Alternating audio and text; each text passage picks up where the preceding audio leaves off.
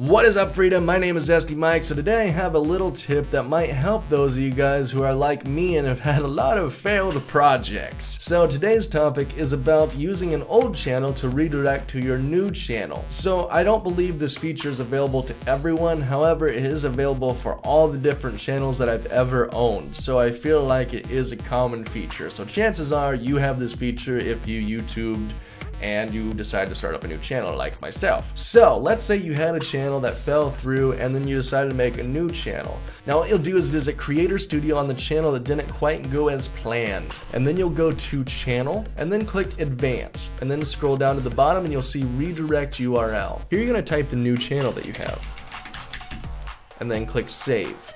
So now if I go up to the top and I actually type my old YouTube channel name and click Enter, you'll see it redirects to my new channel here. So anywhere that you had where you annotated to your old channel, or people that had your old channel in descriptions, or whether you have business cards or people that are searching it still, now when you type this in, you're gonna find your new channel and you can use this to help try and bring yourself some more views and kickstart your new channel a little bit faster. This is really useful, especially when it comes into annotations, because like I remember I had like maybe 100 videos that was linking to my old channel and I wanted to refresh it to my new channel, and I had to go through all those videos and change all the annotations, and I cried for at least 7 days straight roughly.